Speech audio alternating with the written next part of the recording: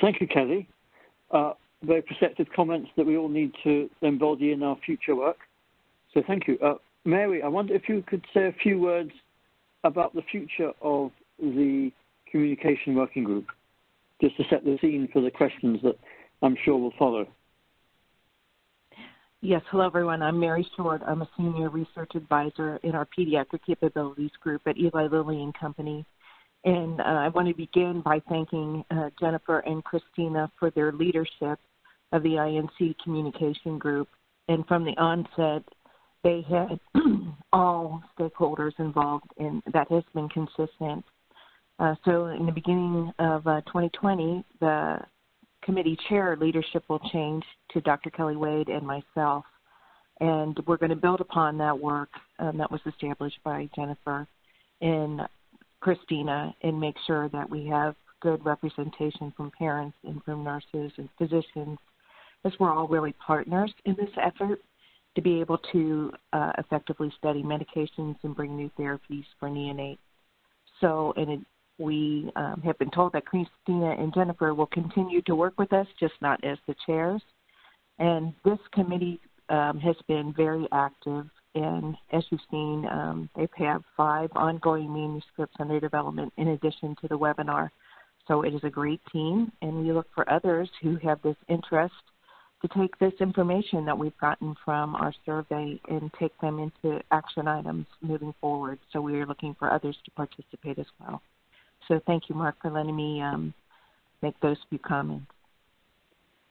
Great. Well, thank you, Mary. And it's good to see that such inspirational leadership from the outset of this group is being applied and will continue with the new leaders, who I'm sure will bring the same spirit and energy.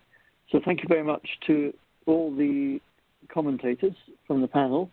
At the moment, I've got 4 questions for Jennifer and 1 question for everybody else, or 1 question including Jennifer.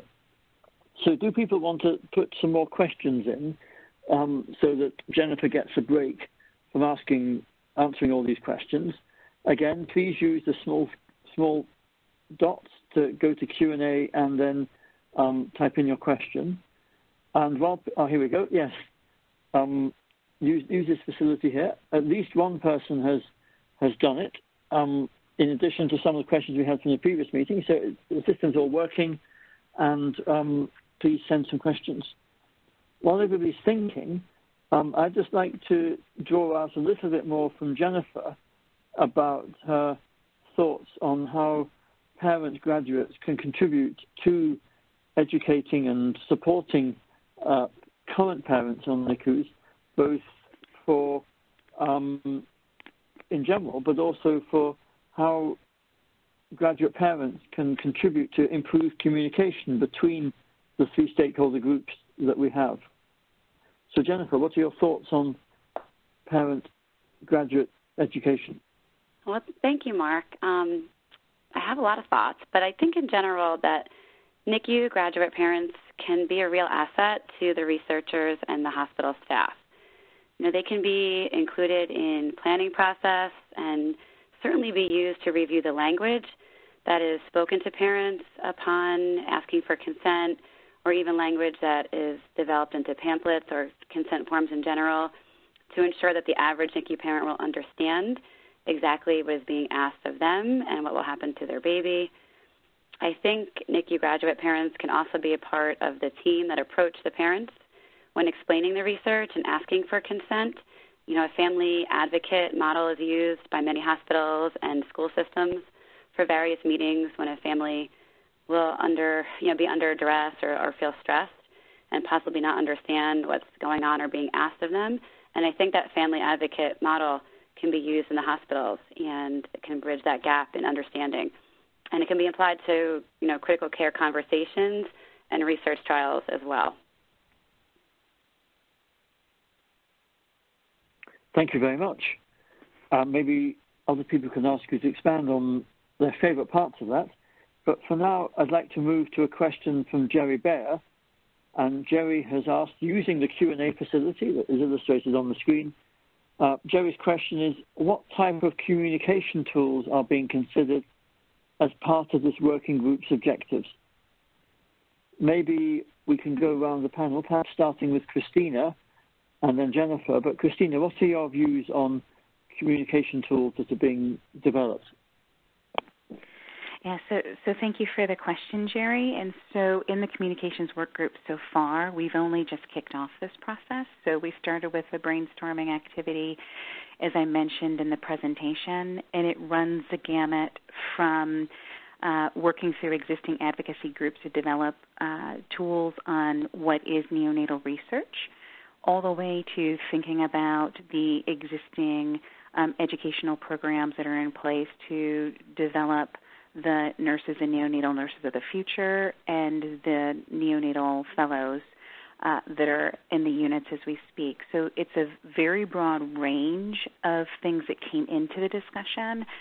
I think Mary and Kelly will be probably the best ones to speak to how they may have had some very preliminary thinking about how they'll further take the communications work group forward to hone and think about the stepwise process they may take to ultimately come to the determination on what tools should be further developed. But we've only really begun these discussions, Jerry, so it's a great opportunity for those of you who've been a part of that type of process before to now jump in and supplement our work group in order to be able to advance that discussion. So, Mark, I think Kelly and Mary might be well suited to jump in there. Well, yeah, I've always wanted to enter the families first. So, Jennifer, do you have any quick comments on the topic of communication tools? You know, like Christina said, we've just been able to provide this information from these three perspectives, and we haven't quite gotten to what could happen yet. But I will say, from my perspective, I would like the parents to be involved in, every aspect of it, down to developing the survey, the language, and the consent process, and of course, have more access to results at the end of trials. But I think that Kelly and Mary can add quite a bit to this. Great. So thank you. So Mary, what are your thoughts? So we're looking for partnership with our INC members once they have had the opportunity, both through the webinar and the manuscripts, to share what insights that drove their understanding from the results to help us prioritize what we've already brainstormed and what to move forward. And totally agree that things that are developed for parents or for any part of the neonatal community need to have all stakeholders involved. Thank you. Kelly? Yeah, I would support everything that was said, but just add that really as we're writing all of these papers, which are going to be, likely wrapped up as we end the year, going through further review, I think the first piece that can happen quickly is encouraging investigators and researchers in units to include the nurses and parents in discussion. And even things such as, the next trial that you open in a NICU, have you asked the nurses their suggestions or ideas about implementing that trial, or where the nurses' role, what suggestions they have for collecting samples or different things that are actually nurse-driven practices. So all the papers, I think, are going to highlight this need for investigators to begin to include nurses and families in their implementation and research review process. I think the other thing is really to partner with nursing organizations and parent organizations to get more information about best practices when it comes to research results disclosure. I really think that's a key area, but we don't see doing this in isolation. We see this as doing this as partners both within other groups of the INC. Perhaps some of these communication issues can be part of our master protocols to include areas of research disclosure, and then work with our partner organizations, particularly nurses and families, about how to create these communication or improve these communication processes. Thank you very much. As you're talking, I wonder whether part of the communication process needs to be towards policymakers, so that ethics committees or IRBs or funders or regulators need to start slipping these messages in, so there's kind of a top-down approach as well as a participatory bottom-up approach that Kelly's mentioned. So we can leave that hanging in the air, but I think there's many different people who can influence practice in this regard. I think Jerry's got a follow-up question about next steps, and that was about whether there's a role for a deeper dive into qualitative research with parents about the best ways to approach, discuss, and educate the parents, both as potential educators, but as also potential recipients of educational material. So, formal qualitative research. Are there plans for that? Mary or Kelly? This is Mary again. We haven't gotten into that specific level of detail about what's next, but I do believe that there are efforts related to that ongoing about patient advocates in general, parents, for all types of... Mary, I'm very sorry, but Mary, we're having trouble... and how to meet their needs and how to help them be advocate for research needs for their children. So I think one of the things that I hope that we'll look at is how we might partner with other efforts going on and making sure that the neonate is not left out in those efforts. Thank you, Mary. I think your microphone was a little bit difficult to hear, but I think we caught the main points of your intervention. Kelly. Yeah, so we haven't, we're so focused on writing these papers right now that we haven't polled the communication group to determine the highest priority for moving forward. So we need to prioritize. There's so many different ways we could go, and that prioritization is scheduled to occur in the beginning of the new year. But certainly, it would not surprise me if more qualitative research on parent attitudes towards NICU research or research disclosure could certainly be a high priority item moving forward for this group. But again, we have not asked the group yet to prioritize the next step.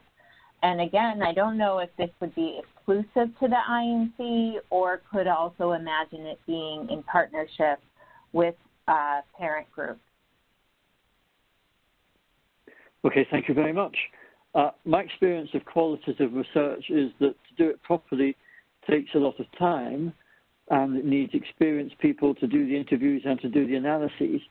So one of the constraints on that prioritization may be whether we have the expertise within the group and the availability of that expertise, or whether there's any resource that could be deployed to bring that time and expertise in. But I think there's a lot of important work that could be done. And in terms of important work, there's a question from Sunaseo, who is asking about, are there any existing or published similar survey results from other comparative disease or population areas, such as pediatric oncology, where research protocols are such an integral part of patient treatment? So I wonder if we're beginning to get a hint of extrapolation from one source community into another target community by extrapolating from survey results as well as data. But who would like to go first about any existing or published similar survey results? Christina, I think you mentioned that there was an informal literature review. Did that cover similar topics in other therapeutic areas? So thank you, Mark. So when we conducted our literature review, we tried to target pediatric literature in an ICU setting. And so we did look specifically for neonatal intensive care units. What we found is that there was no literature out there that supported that this parallel stakeholder type of method had been conducted across nurses, physicians, and parents. There were certainly physician and parent surveys, and there was nurse surveys and nurse and parent surveys, so we didn't find it specifically in the neonatal space. There was some literature that we saw within pediatric intensive care units, but we did not extend our informal lit search much beyond those communities. So I do think that certainly it serves as a potential opportunity for there to be a more formalized assessment of those literature databases that are out there for us to potentially tap into and assess whether or not there may be any relevant learnings there that could be applied for the neonatal space. Great, thank you very much. And Suna's sent a follow-up comment, which is to think about the communication tools in the same way, and maybe part of thinking about future communication tools could be looking for similar work that's been done in other spaces that would perhaps speed up the development of neonatal communication tools, because there are going to be some generic principles that could be applied. So maybe that's another piece of the jigsaw for prioritization.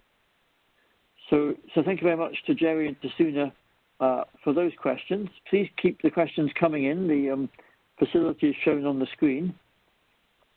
The next question for Jenny, I think, is this pinning down a little bit more about how hospitals or whoever's doing the education can educate families about research and clinical trials, and particularly how can they focus on minimizing the confusion surrounding the need for research and the safeguards in place during trials.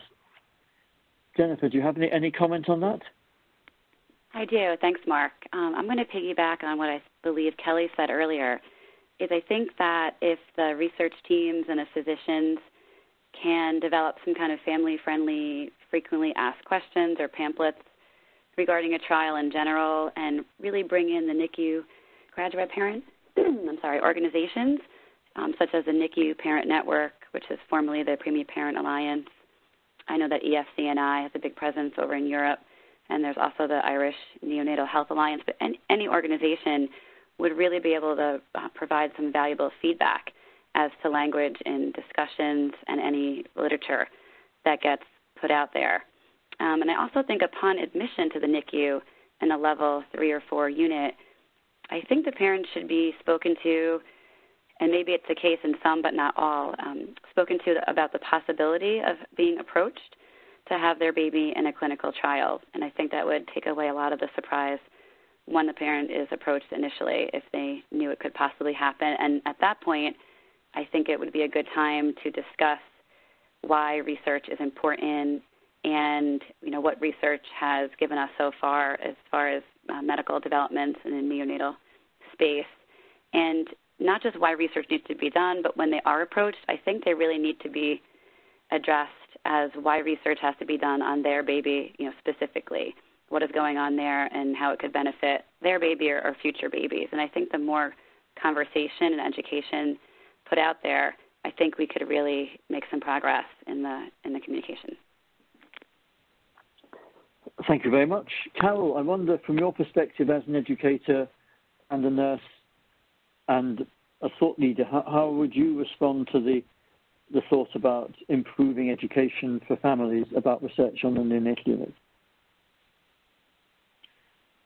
Thank you, Mark. I think, again, it fits so well with the fact that we are moving more and more to integrated family-centered care and an approach, and that many units are including parents not only in rounding but in really dialoguing with the health professionals about the plans of care, including transition to home.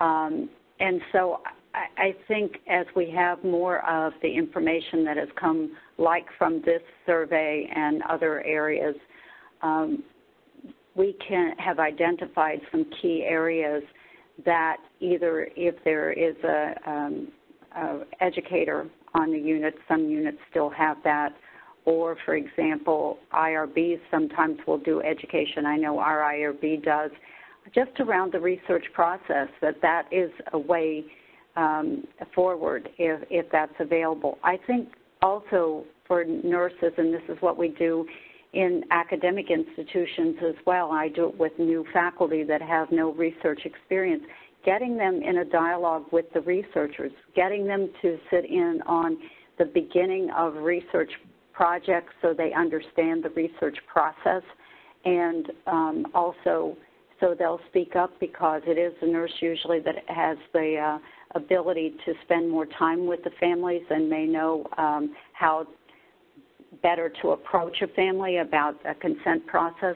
So having them in those staff meetings or in those situations where they can learn from each other, I think is also very helpful. And because it's an environment that is safe environment to ask questions, because you're growing and you can admit that you don't know everything about that. And I also want to make a comment, and it has to do with learning from other best practices, again, because my own research is focused on transition from hospital to home. I learned very early from parents, because this was not my perception, that many of our standardized communication tools, especially around discharge, are viewed by parents as not meeting their needs, and yet they see that we are mandated to check off those boxes and to do the things that we have to have in the chart to say that they learned CPR, et cetera. But to dialogue with the parents about what they really need to feel comfortable in going home. I think it also translates to your question to me, Mark, about are we asking the nurses and the parents, well, we did in this survey, but in a broader context, what do you need in order to feel comfortable about the research process, again, from the beginning of a project all the way to the dissemination? Thank you very much. So I think the idea of using other specialties to inform the work in the future has struck a chord among the attendees. For example, Nicola Bama has asked, did the group come across any literature describing the use of trial-specific videos as an adjunct to current processes for broadly improving the communication and education surrounding neonatal trials for both staff and families? Has anyone come across any videos or any literature about that? So I can start. Yeah, I can start, and then Jennifer and Mary certainly join in, since you both participated in the informal literature review, and Carol, you did too. So when we did search the literature, there were a couple of papers that did discuss videos. Whether or not they fell into the informal lit review that was conducted by the nurse lit review group and the parents, I do not know. I have to be honest with you. There certainly is literature that is out there about the use of videos for pediatric interventions. So there is a source of information out there that could be tapped into to better inform. And in fact, there are there are videos that have been developed about what it is research for families and children in some of the different INC regions by bodies. For example, in the United States, we have that information that's been developed through the NIH. There's also information that's been developed through the March of Dimes. So that information is available for us to think about reviewing and tapping into for its applicability to the neonatal population in the neonatal intensive care unit. But in terms of the lit reviews we came across, I don't recall that they actually ended up being pulled into the informal lit search. So Mary, Carol, Jennifer, I don't know if there's anything you want to add from those that you had reviewed. So this is Mary. Can you hear me more clearly now? Yes. So no, in the review that I participated in, there was not anything specific to use in the NICU. And I would agree with Christina that other groups have worked to make videos explaining clinical trials and safety precautions in clinical trials. And I think when I was muffled conversation previously, that's what I was indicating, that I think one of the goals of our communication group is to look at other efforts that are addressing this issue and make sure that the neonatal population is not left out, and look for how we can partner with them in order to make sure all pediatric populations are covered with this information. Thank you. Thank you. Any other comments from the panel? I have seen this done. A couple of industry-sponsored studies have given our unit iPads with videos or cartoons on them about their specific trials to give the families a bit more background than might happen anyway. I don't know whether those companies have written that experience up, but there has been some experience, and in the UK at least, we're quite used to having video training on how to take consent, and some of the trials will employ actors and bring all the investigators together from multiple sites to go through the consent process with parents and with actors playing parents to use video in that sense. But there's certainly some experience with video specific for trials aimed at parents. It's just maybe not been reported yet. Now, Suna has another question. Please, yeah. It's Kelly. I would just add that another advantage of a video format, I did not do that specific literature review to see if families report their qualitative experience more positively after receiving a video format of research information. So I don't know the answer to that question, but I think that the video format as an adjunct to receiving information about research would also help us include nurses as part of the people who are describing research, and include parents as part of the people who are describing research, and make sure that that messaging is consistent across all units. And a video explaining the trial is also a nice way to bring information about the research to all the different care providers in the unit who are not typically present when we are approaching a family for consent. So a video can perhaps enhance the communication to families, but also I think would serve a great value in making sure all the providers are more familiar with what the research is that's going on and why. Great, thank you very much. Any other comments? Okay, so let's move on to Suna's next question, which is, could you expand on any subgroup analyses performed based on demographic data? For example, were any differences seen for race or ethnicity groups? I guess Christina or Mary could comment. Sure. So thank you. That is one of the areas where we would like to do more work. But just to talk a little bit about the tool that we use, since I did not do that in the context of the presentation and its limitations. So we did utilize a tool called SurveyMonkey, which many of you may have exposure to. SurveyMonkey, aside from being able to do some very simple survey-style questions, can do a bit more of complex survey analysis, but we used the data analytics feature that was in the SurveyMonkey tool.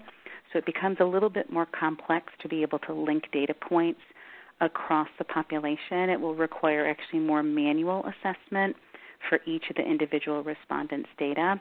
So for purposes of the work that we've done up to this point, in order to have the webinar and the results presentation, we've focused on the primary results analysis and have not conducted any subpopulation analysis. And then the other thing that I would note is we've talked actually quite a bit in our communications work group, and certainly Kelly, Carol, and Jennifer can speak to this a bit too from their perspective. And we've all cautioned a bit about doing too much subgroup analysis because, as highlighted at the very beginning of the results presentation, these populations are small, so suddenly they become very small when we start doing too much subgroup analysis. Our largest cohort, the nursing cohort, probably would be the cohort where we would be able to potentially have more interpretable subgroup analysis, but both the physician and parent cohorts were smaller and therefore could make such an analysis render it not really possible. So I'm not sure, Kelly, Carol, Jennifer, if you wanted to add anything there from what your individual stakeholder groups have been talking about when you've looked at the data for the individual papers.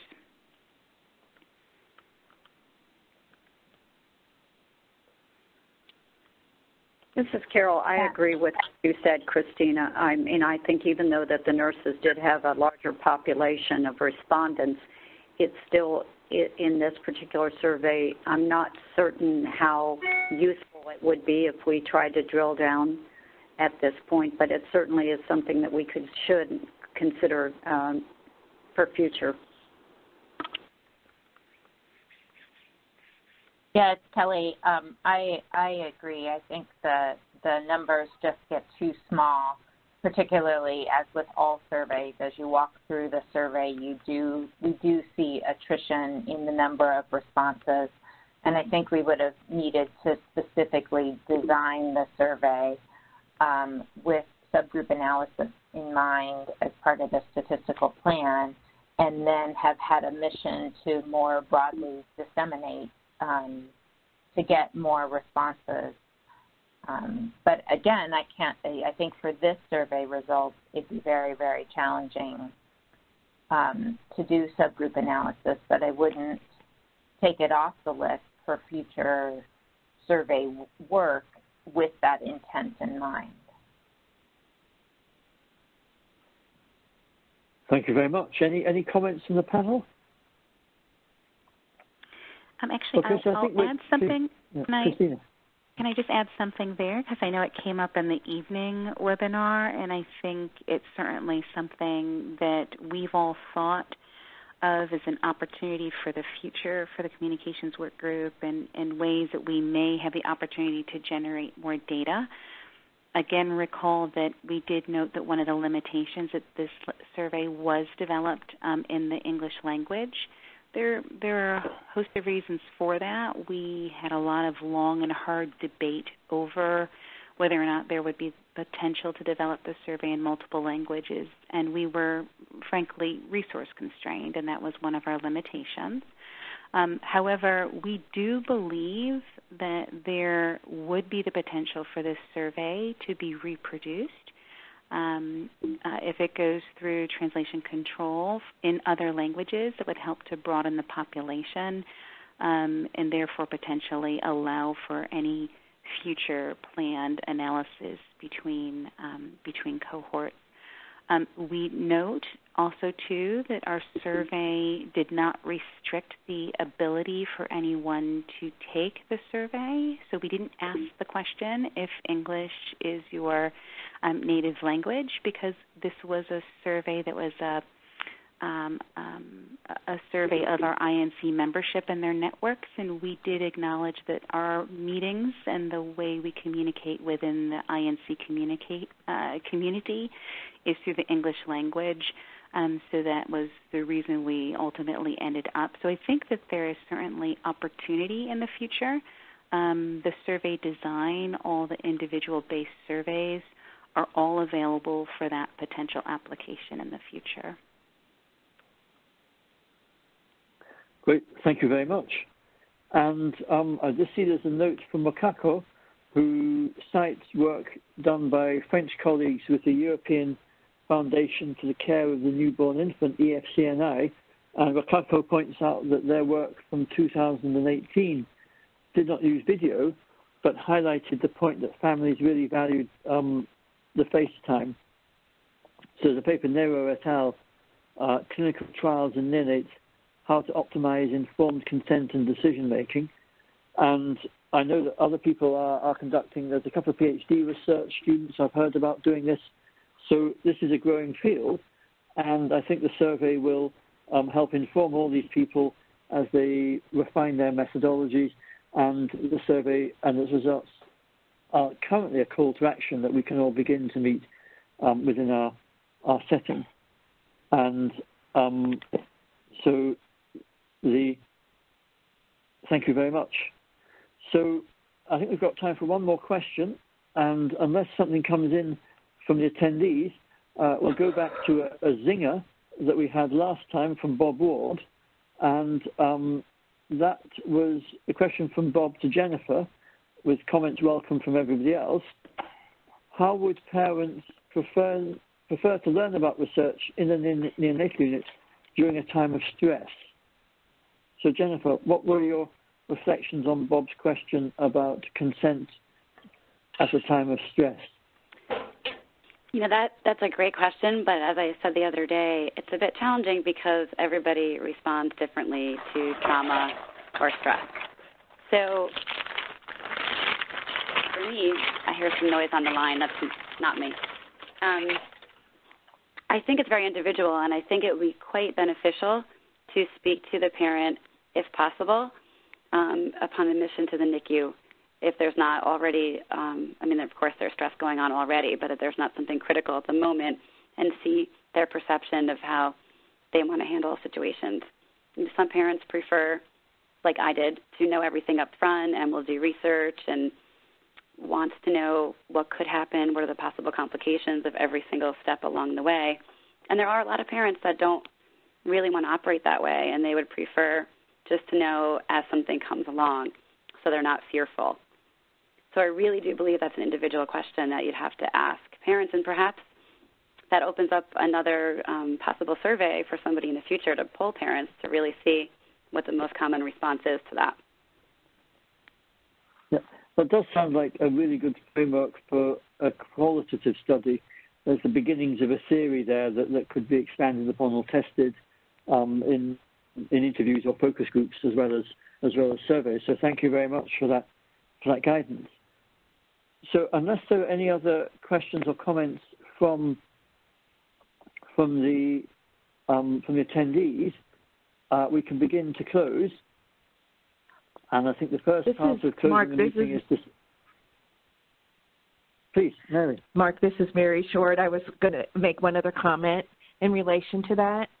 And again, this is my personal perspective from working as a neonatal nurse for about 24 years and then doing a midlife career change into industry and being there now for a long time as well. One of the things that concerns me and why I think we need a culture change is that I think we need to better communicate the important role of research and the fact that in our neonates we still have some large unmet medical needs to improve outcomes, and how important research is to be able to improve outcomes for those babies.